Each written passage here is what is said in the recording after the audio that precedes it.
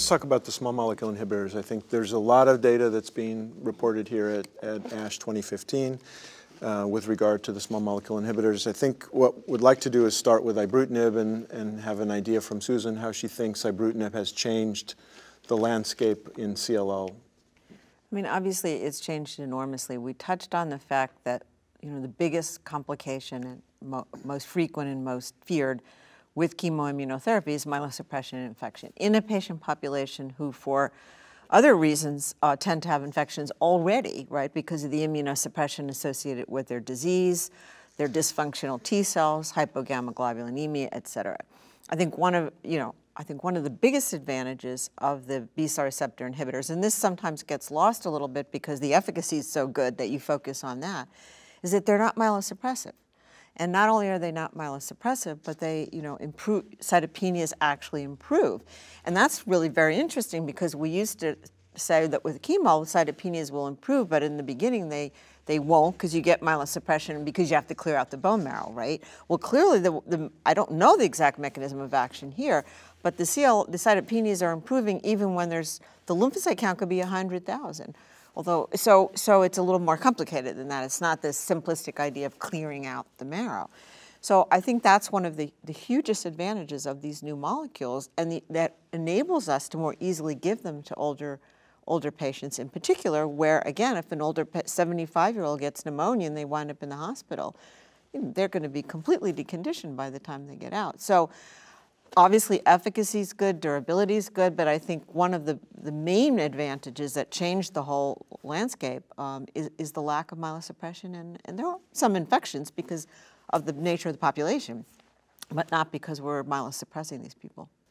Yeah, Alessandra, you've done a lot of work at Anderson with the elderly population, and there's a trial that's being reported for the first time here at this ASH meeting, referred to as the RESONATE-2 trial. I wonder if you could give us your opinion on the results of the RESONATE, maybe summarize what your understanding is of the RESONATE-2. There hasn't been data necessarily yet reported. There was a press release.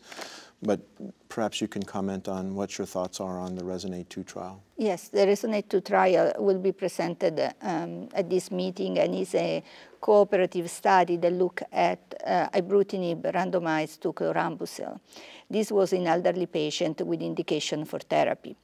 It's a trial where we already know the answer, and that is that the results with Ibrutinib are superior in terms of overall response rate, in terms of complete response rate, but there is also a superiority in terms of survival, even if a crossover was allowed in this trial, although later during the conduction of the trial. I think what we are all surprised is how big of a difference we are seeing, because the results show that the response rate is close to 90% with the Ibrutinib, and also the survival, the difference in survival is quite marked, with an 85% improvement in survival with that relatively short follow-up, and therefore is going to be improved over time. Dr. Ma, I'm sure you've used quite a bit of Ibrutinib. What are some of the things that you look for in patients you're starting on Ibrutinib? What are some of the side effects that you monitor for, and how do you mitigate those problems? Right, so the most common side effects of Ibrutinib is the GI side effects, so diarrhea and nausea can occur, and typically mostly grade 1 and 2, and tends to resolve after the first 2-3 months of treatment. But one important thing I do educate the patient is that there is an increased risk of bleeding for patients who are taking Ibrutinib. So you have to educate the patient to watch out for any signs of bleeding, but also if the patient is going to go over any invasive procedure or such as surgery or a tooth extraction, then they have to hold the Ibrutinib, consider holding the drug for a few days before and a few days after the procedure. Another thing to watch out for is atrial fibrillation. So in the randomized trials, there is an increased incidence of atrial fibrillation for patients who are taking Ibrutinib compared to ofatumumab arm in the RESONATE study. So for elderly patients, atrial fibrillation is not an uncommon problem, so that's something you have to educate the patient on. So those are the most common side effects we'll be watching for. So we mentioned the RESONATE-2 trial. There's another trial that's being updated at this ASH. Maybe Susan can comment on that, and that is the RESONATE-17 trial, which is an Ibrutinib monotherapy-based trial. Right, so that's actually the largest trial ever in a 17p deleted population. I think it's about 144 patients, and that data, the clinical data, efficacy data has been presented, and it will be updated here, but the important point about what's being presented here is the results by molecular analysis. If we just look at the efficacy results, we say, not unexpectedly, as we saw it in the prior trials, a very high response rate in 17p deleted patients. That there is yet no median progression-free survival, but that's because the follow-up is about a year. So we wouldn't have expected to see a median at that point. This analysis is going to look at various different types of mutations, P53, Notch, BRCA1, et cetera, and try to look at, well, is there any difference in response rate, a mutated versus unmutated, heavy chain gene, et cetera, and clearly showing that thus far, and again, can't say much about progression-free survival yet, but in terms of response, there's really no difference. So the patients who historically have what we would consider bad mutations or poor prognosis mutations, such as P53, for example, seem to respond just as well as patients who don't. Again, we'll see with longer follow-up what plays out in terms of progression-free survival, but at least we can say for response rates, they don't seem to be making a difference.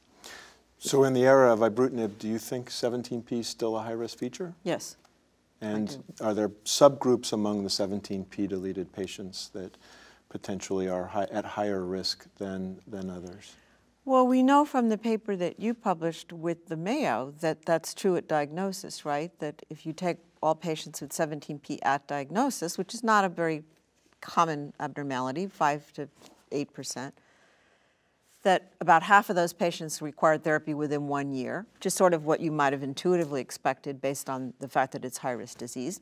But then there was the whole subset of patients that went years without any therapy. And if we looked at them, right, they were more likely to be mutated, they were more likely to be Rice stage 0, and the clone was smaller, so the number of cells was 17p. However, I think that once a patient actually with 17p progresses to the point of needing therapy, I think there's very little, or if there is, I don't think it's very clear what it is, that mitigates their poor prognosis. As Tom said earlier, there are occasionally people who can get a durable response with FCR, but they're such in the minority that for practical purposes, I think it's just, if they progress to needing treatment and they have 17p, you almost don't even need to know anything else. Now that may turn out to not be correct, again, if we have longer PFS follow-up, and we may find out that, Notch1 mutation and 17p deletion are worse with Ibrutinib. I don't think we're in a position to know that yet.